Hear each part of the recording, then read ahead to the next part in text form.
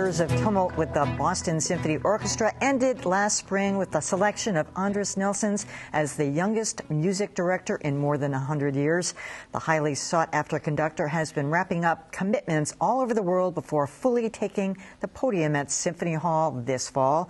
Today we learned what artistic direction the BSO is heading as Nelsons announced his first season of programming. WGBH's arts editor Jerry Bowen is back from that this afternoon. So, how was he? What did he tell you? Well, this is all about Andris Nelsons. As you just mentioned, there's been this terrible period of tumult and not having a music director. We finally have one, and this first season will be all about him, his biography, his upbringing, his roots, his traditions. And here's what he had to say about how he's reflecting on his first season already. It's introducing myself to the orchestra, to get to know orchestra better, to enjoy the world-class quality what the orchestra has, and to just to enjoy driving the Ferrari.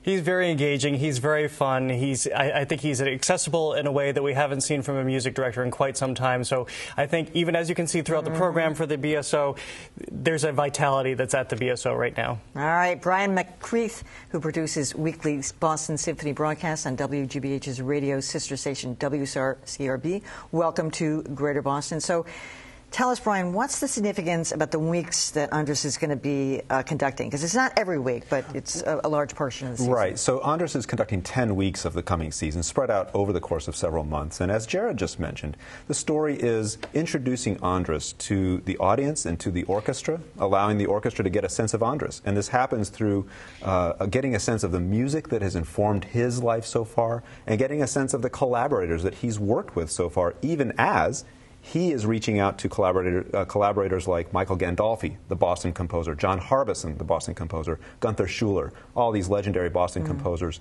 as a way of building a bridge between his own past and now his future going forward. And he's married to a famous soprano himself. Yeah. Christina Opelias is his wife, and she is a spectacular soprano. She's got a contract with the Met that will keep her on the East Coast for quite some time. And their opening gala concert is going to feature Christina, along with one of the best and most talked about tenors in the world, Jonas Kaufmann.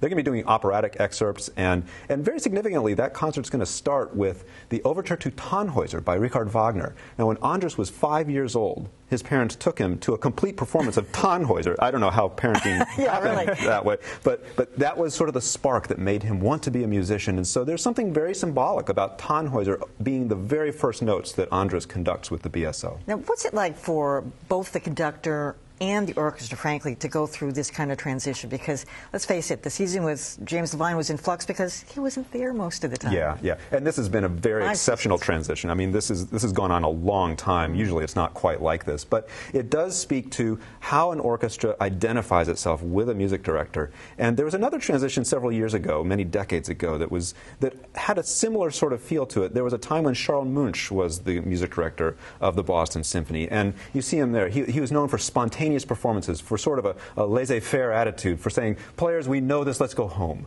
And then, and so the performances were spectacular and passionate and spontaneous, but then it only took a little while before maybe things got a little frayed at the edges. And so the next music director after that was Erich Leinsdorf, an Austrian conductor who came from the Metropolitan Opera and laid down the law.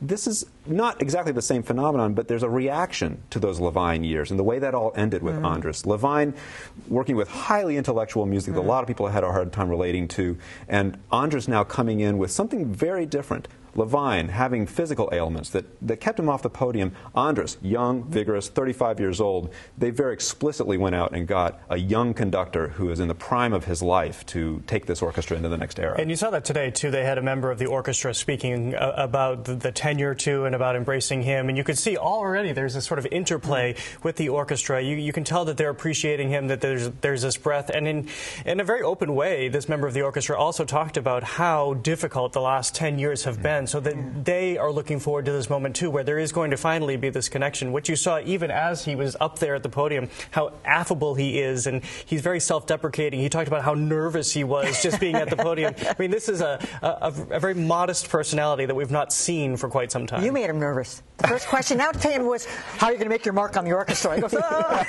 thought he was going to freeze in the spot. I was trying to do my Mike Wallace on him.